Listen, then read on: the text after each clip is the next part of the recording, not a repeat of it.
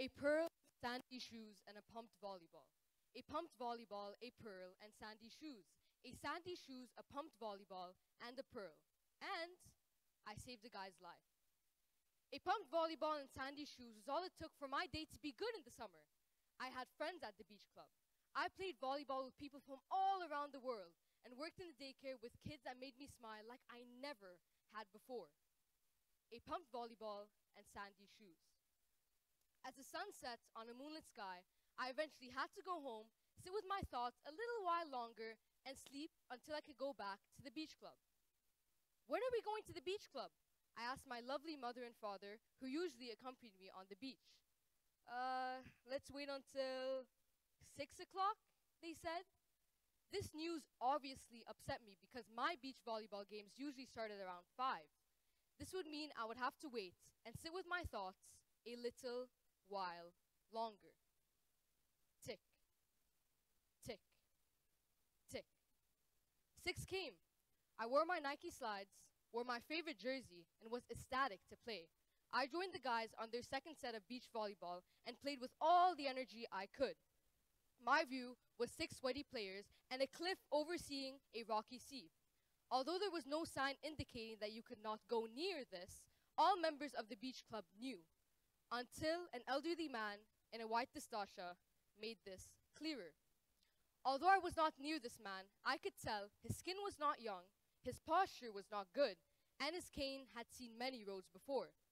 But despite all these observations, he was walking unusually fast. He was going near the cliff. "What is that man doing?" I asked my teammates. He's just enjoying the view. Ignore him," he said as he won the point. Distracted by winning and also not facing reality, I watched the old man in the white distasha. As he was edging closer and closer towards the cliff, he kept saying these words, "I want to swim.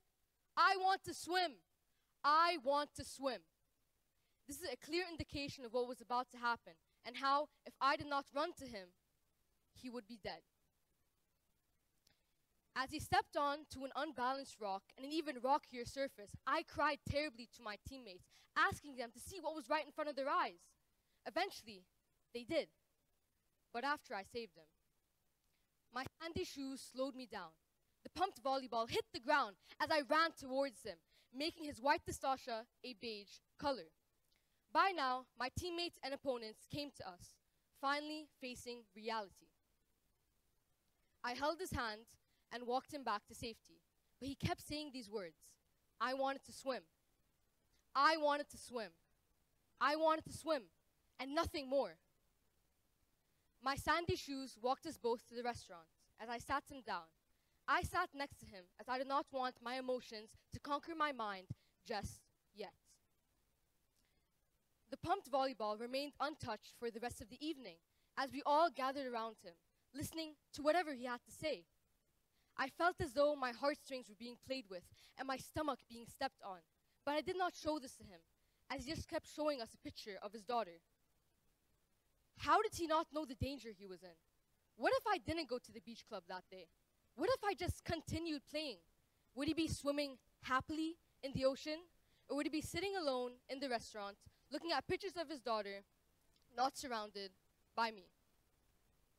Eventually, he left the restaurant, and I was left alone too. Not physically alone. I was surrounded by my friends and people who adored my presence. Alone in the sense of my emotions. All my friends continued with their day as if this was a normal occurrence. But I just couldn't. One by one, each of my friends left. And I was, this time, really alone. I decided to go to swim and dive in the ocean, the same sea that could have been the death of an innocent man.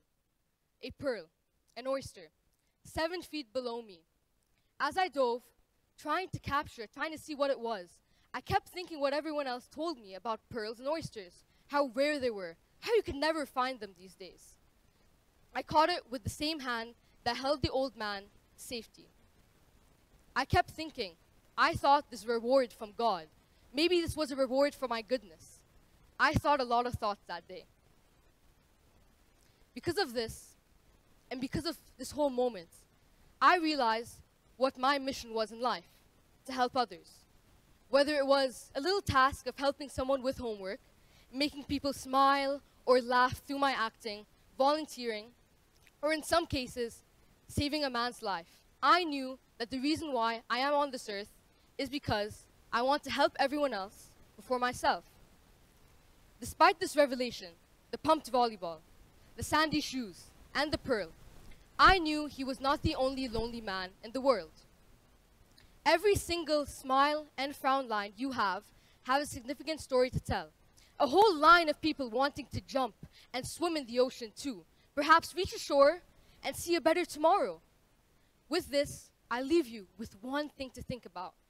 Instead of thinking about how you so badly want to swim in the ocean, think that the waves of the sea have met many bodies before. Thus, my life mission is to help anyone who feel as though the waves have hit them too harshly. What's yours?